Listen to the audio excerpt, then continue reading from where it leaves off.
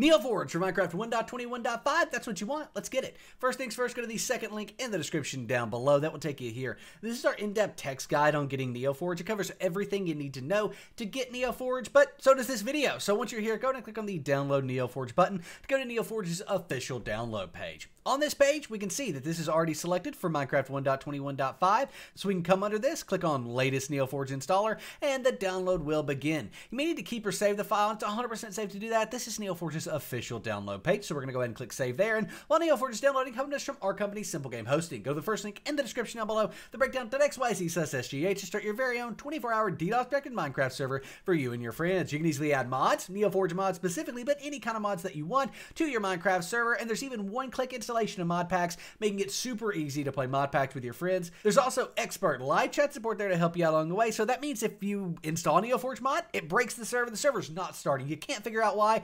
Don't stress about it. Reach out to live chat support. They are there to help you out and fix any issues that your server may be having with mods. So stop struggling to host a Minecraft server and start your Minecraft server the simple way at the first link in the description down below, the breakdown.xyz/SGH.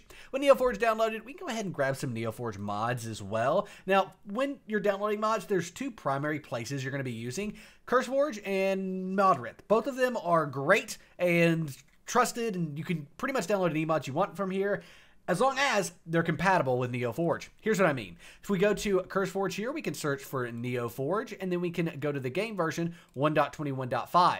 Forge mods will not work. Your mods must be for the NeoForge mod loader for them to work. The names may be similar, but the mods themselves are completely different, so make sure you're filtering for NeoForge and then the 1.21.5 version. As you can see, we've got all of these here. Let's take a look at Waystones real quick, and then we can go to Files, and we want to search for the 1.21.5 and then the NeoForge version. Again, the Forge version won't work. So here it is. Now, you could download this, but if you just downloaded this mod and installed it, again, it wouldn't work, because if we click on this, we can go to related projects and see that there is a required dependency, meaning you don't just need Waystones, you also need Bomb for this to work. Now we can go ahead and download Waystones. Everything you download here, we're going to have to wait a few seconds, and then the download will begin, and you will need to keep or save it. But again, CurseForge is 100% trusted, so you're good to do that. We can then do the same thing with Bomb, again, searching for the 1.21.5 NeoForge version, and we can download this version right here, right like so, and the download will begin. You can also do this on Modrinth. Filter as well as make sure you're getting the right version. So we can go ahead and save there, and then what we can do is search for 1.21.5,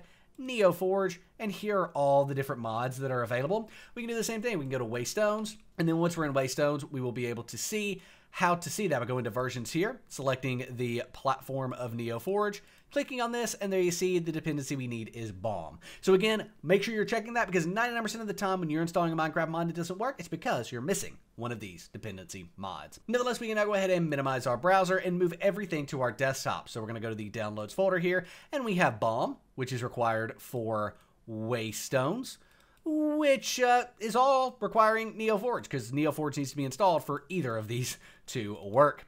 So let's get started with NeoForge. Right-click on the NeoForge installer, click on Open With, and click Java. But what if you don't have Java there? Or what if you do? What if you click Java and it doesn't open this NeoForge installer? Well, in that case, what you want to do is go to the description down below and get Java 21. For Minecraft 1.21, you need Java 21 mods. And this video shows you everything you need to know, this tutorial, all of that, to get Java for Minecraft mods like NeoForge mods. So this covers everything. Once you've got Java, you may also want to run the jar fix. This is going to take all the jar files on your computer, like NeoForge, and link them back to Minecraft. But first, download Java, then run the jar fix, and you're good to go. We can now install NeoForge. Right click on that NeoForge installer, click on Open With, click Java, and the NeoForge installer will open. All you've got to do here is click Install Client, click Proceed, and this will install. The only reason it wouldn't is if Minecraft or the Minecraft launcher are open. Those both got to be closed, and you want to make sure you've played Minecraft 1.21.5 before. If not, this won't work at all, and it will just fail. So you need to go play that version, open it to the main menu, close out of it, and then once you do, you'll be able to install NeoForge and get this successfully installed client profile NeoForge message. We can now go ahead and click OK. That'll close out of that. We can delete NeoForge from our desktop. Let's go ahead and get our Minecraft mods installed. To do that, we want to open up the Minecraft launcher, and then in the Minecraft launcher, we will have a NeoForge installation. If we go to installations up here, we can see there's a NeoForge installation. If not, make sure modded is checked. There it is. If you still don't have a NeoForge installation here, we can go new installation. You can name this anything you want. I'm going to name it SimpleGameHosting.com, because it's the easiest way to play Minecraft with your friends. And then we want to select the release drop-down box and select release NeoForge 1.21.5, or excuse me, 21.5, which is this version here.